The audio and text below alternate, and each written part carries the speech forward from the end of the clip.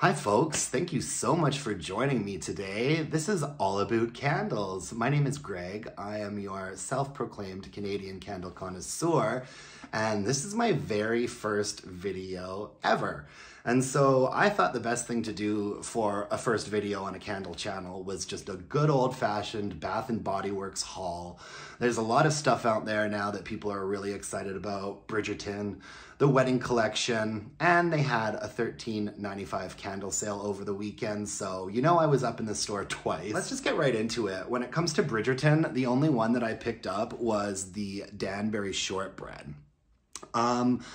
I like the way this candle looks. It's pretty. What I don't like is that when you take the lid off, there's such a big space discrepancy with that sort of text box label. I kind of understand why they did that because, you know, if you've got the lid on it, it looks centered.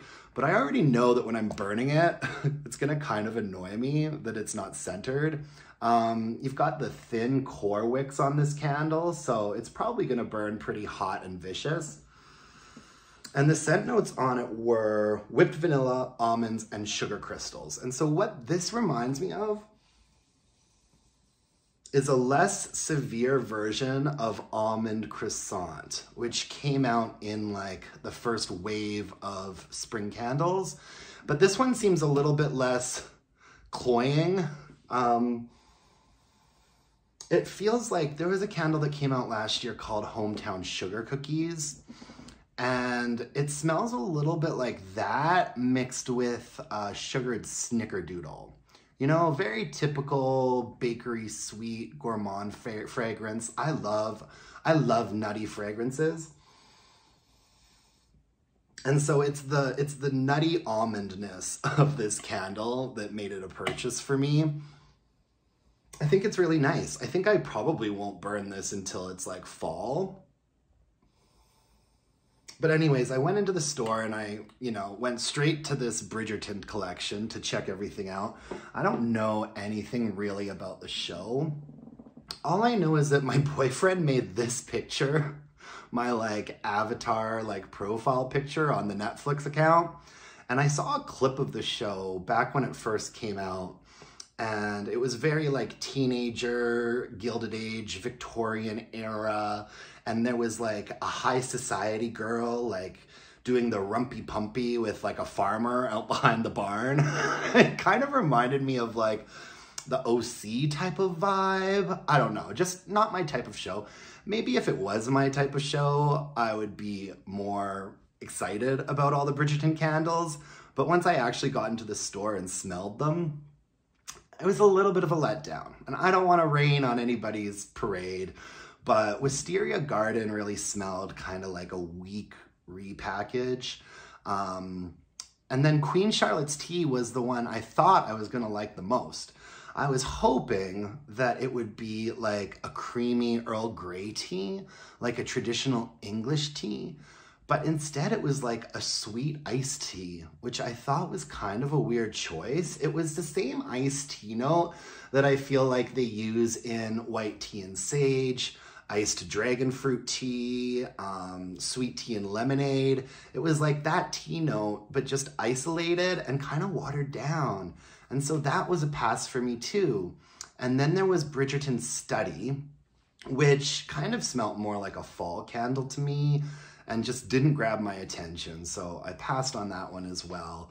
And then I really thought the worst one of all was the one that they're making the biggest deal out of, the Diamond of the Season. It's got the fancy glass lid and the whole body care collection, but it was kind of just smelling to me like a weak peach Bellini with a bit of floral thrown in there. I gotta say that my least favorite Bath & Body Works candles are probably the sort of synthetic, fruity, effervescent notes that they do. And so that one was a hard pass too. And so if you had told me that the one I was gonna end up buying was gonna be the Danbury Shortbread, I would have laughed, but it was the one that I liked the most and I kind of felt like I had to get one. Apparently Bath & Body Works is gonna be doing a lot of collaborations with Netflix over the next year or two. I've got a sneaky suspicion that the next one we might see could be when the new season of Wednesday comes out. I think it's coming out towards the end of the year, probably around Halloween time. So I wouldn't be surprised if we see a Wednesday Bath and Body Works collaboration. You know, they might just like repackage Ghoul Friend and Vampire Blood and call it Wednesday Addams. I don't know. But that's kind of my prediction as far as these collaborations go. I can't say that I'm obsessed with the idea of them doing these collaborations because it feels like less attention is going to actually get paid to the quality of the scent. But whatever. Bath and Body Works is pretty consistent in always having some good candles that I'm going to want. I mean, I bought like a dozen this weekend, so it is what it is. Let's move on to Pink Lilac and Vanilla. I love this packaging, except for the sort of texty box here that says, "I love you, Mom." I love this pink lid. Oh my goodness. It's really beautiful wraparound label. But the fact that it's clearly meant to be a Mother's Day present and it says, "I love you, Mom" on it, it's kind of a turnoff for me because I do love my mom. But she ain't getting this candle. Like, she would not appreciate it the way I do. Oh my God, it's gorgeous. This is Fresh Lilac Bouquets, Dewy Greens, and Vanilla Blossom. And I buy one of these every year. The last couple of years, it's been a Mother's Day theme, which is fine, except, you know, when I'm burning this candle, I know I'm gonna be looking at it thinking to myself, I should probably call my mom and tell her I love her. I don't know. I love it. It's definitely, everyone's familiar with the fresh cut lilacs from Bath and Body Works. It's that lilac note, except this is balanced with like the vanilla blossom. And it's not a gourmand vanilla at all. It's like a floral vanilla, which is what I really love about it. And it's just so smooth and creamy. You can smell like the smooth texture that it has, and I love it. Like I said, I get one every year. It looks like it's probably the exact same formula as last year, which is white wax with these really thick, ropey wicks. The one that I bought last year performed really well up until about the last, not great performance for the last third of the candle. I remember putting it under a candle lamp to get the last third of fragrance out of this one. But when I love a fragrance this much, I don't really care if the last third of the candle doesn't perform great. I have no problem putting it in a candle crock or under a heat lamp to just suck all of the fragrance out of it. Anyways, Pink Lilac and Vanilla. Continuing with the sort of vanilla theme, I also picked up the Vanilla Cloud candle. Another really beautiful floral wraparound on this one. And it has got thin core wicks, so that's probably gonna burn like a mofo. Need a lot of trimming on that guy. I do love vanilla.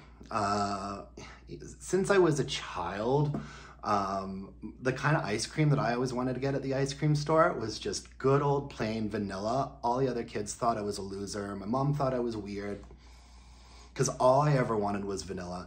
And I love Bath and Body Works vanilla blends. I love mahogany vanilla. I love vanilla balsam. And this one is nice. The scent notes are airy freesia, vanilla cream, and blonde woods. Freesia can smell a little bit fruity sometimes, and I get a bit of a fruity, almost strawberry, but not quite kind of vibe from this. A little bit of a Gingham Gorgeous vibe. I don't know if anybody else was a big fan of that candle, but I was. And this has the vanilla note that, there was one of the candles that came out in the Neutrals line last year called Vanilla and Musk. It reminds me a little bit of that, and also it's got sort of a marshmallowy note that reminds me a bit of Marshmallow Fireside, but instead of being balanced with a sort of smoky flavor, This one is balanced with a sort of airy floral. I do like this one. I'm not sure it's gonna perform super great. I'm guessing that the throw and strength on this one is probably gonna be around a 6 or a 5.5, but I liked the fragrance enough to wanna try one out, and it was a new fragrance. And so I like to be a little bit more open-minded sometimes. If I don't fall in love with something in the store, you never know what it's gonna be like burned. I'll probably be burning this one pretty quickly, so yeah, Vanilla Cloud, nice. I like it. Now, to move away from the vanillas a little bit, I also repurchased a candle, which was the number 33. So they released this with the 42, and the 42 one was the one I thought I was gonna like the most. Sweet cream, fresh cinnamon, and vintage leather. And this one, I've burned this one, and I did like it a lot, but I actually ended up liking this one more. I know a lot of people think it's kind of weird, and it is kind of weird, because what grabs my attention the most in Bath & Body Works is something that's different. Something that stands out, something that's new. That's what really excites me.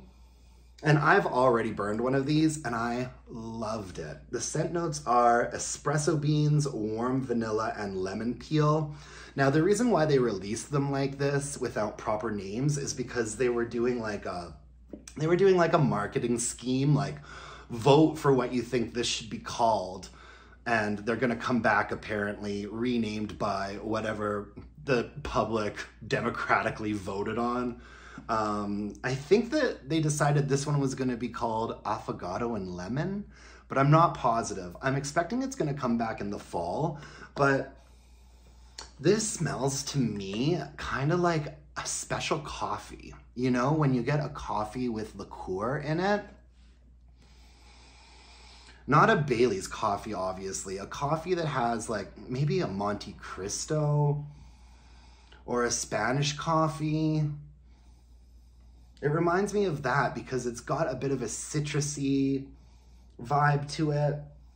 And this one performed really well too. It burned really clean for me all the way down to the bottom and was like at least a 7 or a 7.5 for strength and throw in a medium space. And so for me, this was a big winner, and I wanted to go back and get another one, and so I did. I really like this. Yeah, and I feel like the more popular opinion was that number 42 was the favorite, but for me it was this guy. I love this. I love it. Let's see, what else? Okay, Brightest Bloom. Now, let's talk about the Bath & Body Works single fragrance launches that they've been doing lately. Really nice wraparound label on this guy. What kind of wicks? We've got the thin core wicks. So hopefully it will have some strength and throw to it. And this is, to me, a very like white floral balanced with sort of a creaminess. The scent notes are Lily of the Valley, Jasmine Sambac, Garden Carnations, and Fresh Cedarwood. Now, Jasmine Sambac, I think is usually referred to as Arabian jasmine, and it's got sort of a sweet, musky, freshy, floral vibe to it. What I get the most from this though is like a creamy white floral. And it's definitely not groundbreaking. It's nothing ingenious for Bath & Body Works, but it smells like it's actually gonna perform well and have some strength and throw.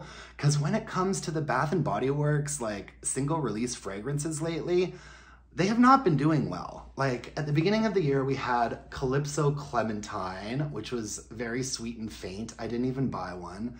And then we had Tropidelic, which I loved, but the candle smelled so faint that I never actually ended up getting the candle. I did get the hand soap and I loved using it. I thought it was a beautiful fragrance, but just not strong enough for me to want the candle. And then there was Daffodil Daydreams, which I adored that scent. And so I also got the hand soap of that scent, but I didn't get the candle because the candle smelled so weak, you know? And I just don't have time. I'd rather a candle surprise me and assault me with a strong presence than me having to like sniff around the room to figure it out. And so maybe this will break the cycle of really weak single fragrance releases from BBW, but I'm not sure. I just kind of wanted to pick one up because it's the latest thing, you know, couldn't help myself. Every now and then I succumb to the pressure and the marketing and the hype of things like this. What else did we have? We had the wedding collection. So I smelled Dressed in White, which really didn't appeal to me. It seemed like a very generic floral and weak. You know, didn't smell like a candle that was really gonna project. And that was the Dressed in White was like the bride's candle. And then they had the groom's candle, which was called First Sight. And this one I really like. This one surprised me. I will absolutely buy the cologne mist of this if it comes out. I ain't getting married anytime soon, but Bath & Body Works, you've suckered me into this.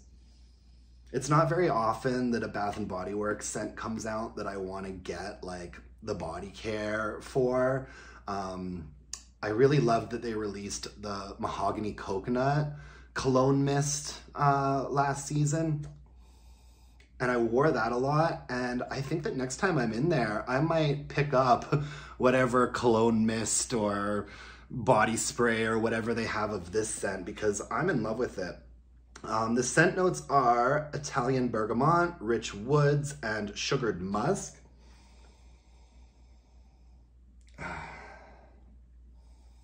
And the scent notes definitely scream men's cologne, right? I mean, you don't get much more men's cologne than bergamot and musk. But there's something special and airy and a little bit fruity about this one. And it's not a super duper masculine candle, which you think it would be, you know, getting paired with the female equivalent Dressed in White.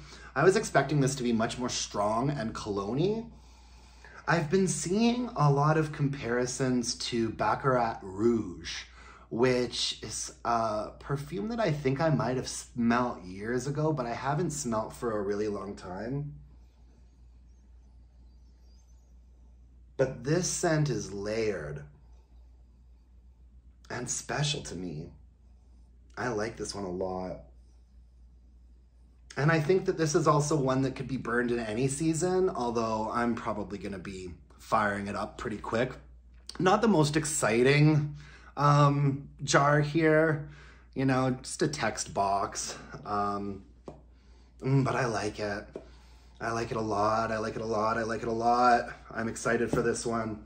And then what else did I get? Oh yeah, okay, so this one, this is my favorite one of the whole bunch by quite a bit. And you know, before I went into the store, I wasn't really that sure what I was gonna get, but I was not expecting to like this one. This one is Blush Amber and Peony. Another really beautiful floral wraparound label. And it's a dark label, which I like because it suits the scent. Whew, this one hit me over the head when I was in the store, and I looked at one of the sales associates and I was like, oh yeah, this is it. This is the one. The notes are sweet peony, warm musk, and golden pear. Now, peony I get for sure, because peony is a very sort of rosy, citrus, spicy scent note usually. And there's definitely sort of a rose component to this one. And I mean, after having been in the store and smelling through the whole Bridgerton collection and all of the different florals they had, this one, the second I put my nose to it, I was like, yes, this is the one. This is a dark, dark floral. And the musk is what's giving it sort of a powdery feel. Now, it's not powdery in the way that like Luminous or Japanese Cherry Blossom, it's not that powdery. It's like a dark, deep, powdery vibe. I'm trying to think. Dark Kiss? I think it might be Dark Kiss that I want to compare this to. But anyways, Peony, absolutely. Warm Musk I get. And then Golden Pear. Don't you love it when they do a scent note like Golden Pear?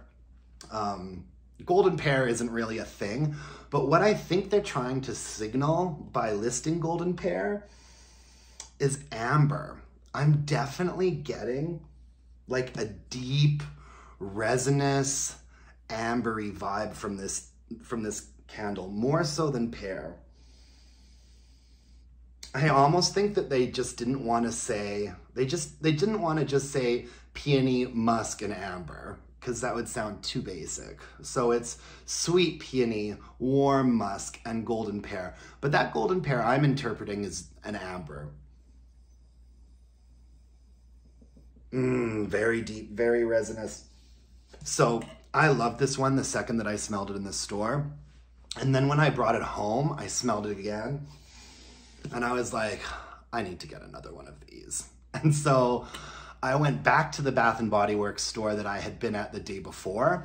And they had stacks and stacks of these candles that are sort of in this collection. I think there was also sugared lemonade and champagne toast. And so I went back there to pick up another one of these and it was gone.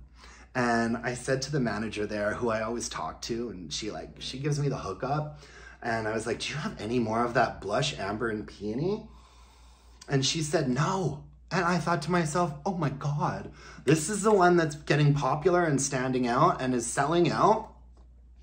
And so the store that I was at that day was a very low volume store.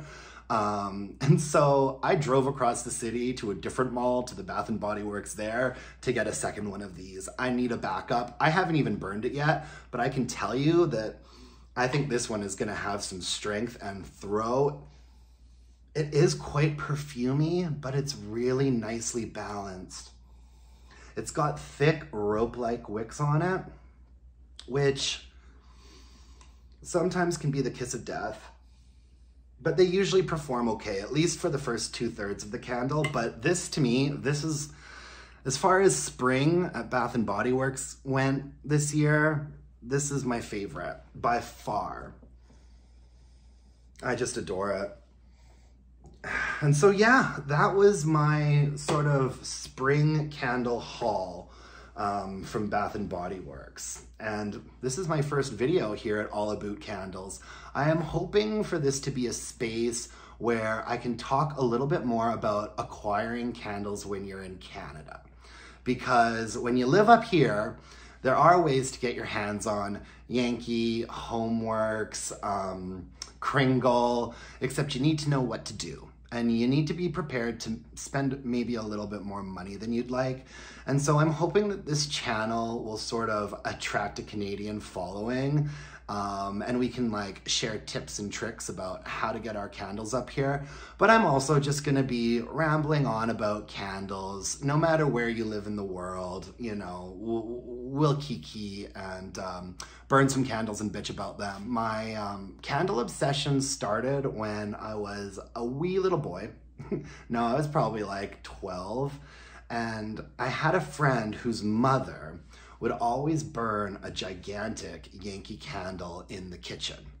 And so whenever I went over to this friend's house, I was supposed to be downstairs playing GoldenEye on Nintendo 64 with my friends, but I would often be much more interested in talking to my friend's mom about the candle that she was burning in the kitchen.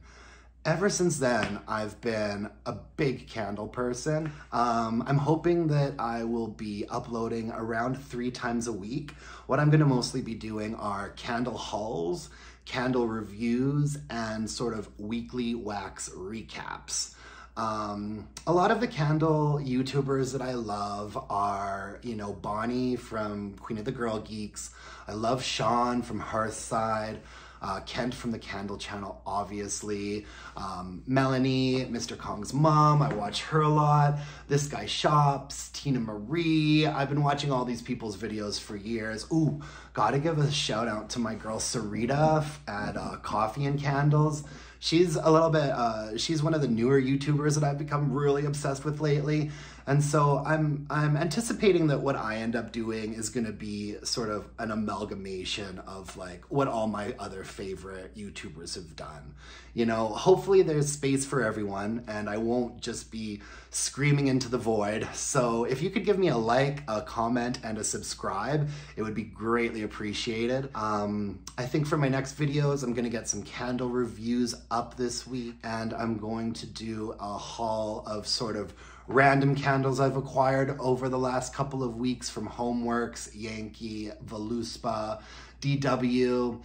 And yeah, I just really hope that, I really hope I'm not just screaming into the void forever, and that maybe 2 or 3 people are gonna watch me and interact with me. And so yeah, until next time, let's burn some candles and bitch about it. Thank you for joining me. Bye-bye.